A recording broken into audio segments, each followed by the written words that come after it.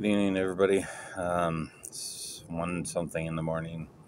Can't sleep, and I'm rereading the book, um, Wild at Heart. Anyways, it quotes a Bible verse in here that I've heard quoted a few times. Um, but what I always remembered it always struck me as like I know I've read more. I know there's more to that, and so I looked it up tonight, and so I read it and I kind of thought about it and. Whatever. I think some of you might need to hear this. They always say turn the other cheek. That's what God wants. Um, well, I'm going to read you. And again, this is for interpretation. Obviously, I'm not telling you nothing. I'm not saying this is what you should do. I'm not saying this is what you shouldn't do. I'm just going to tell you what I've read. And sorry, but I need this light. And yes, I wrote it out. So I'm going to kind of skip through because my writing is atrocious when I'm really tired. So Isiah 63, and what I hear quoted all the time is 1 through 4.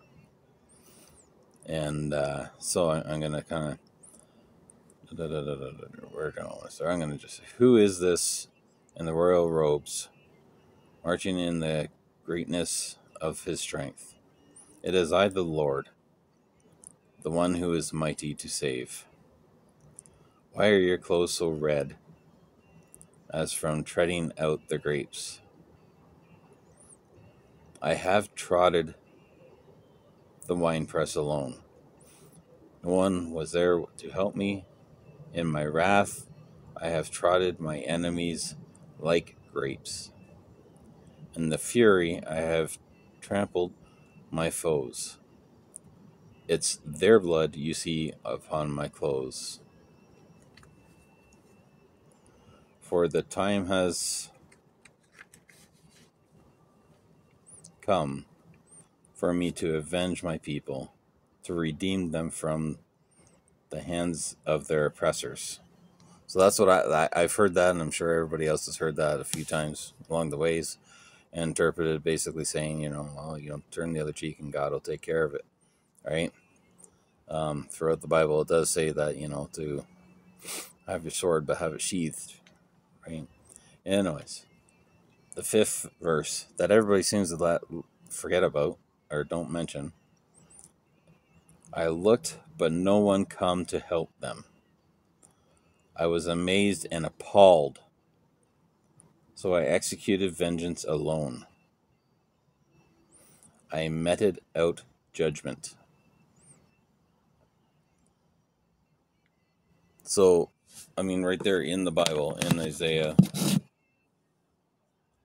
it says that God was appalled by no one helping them.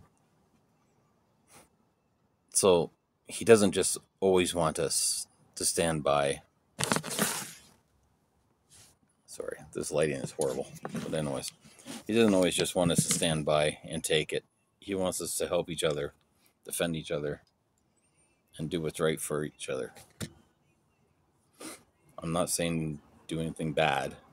I'm just saying maybe it's time not to just turn the other cheek when you think that's what you're supposed to do.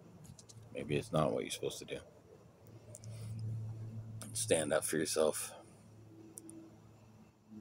So, anyways, once again, it's 1 o'clock in the morning. That's my interpretation of it at 1 o'clock in the morning. So take it for what you will. Hope everybody has a good weekend. God bless.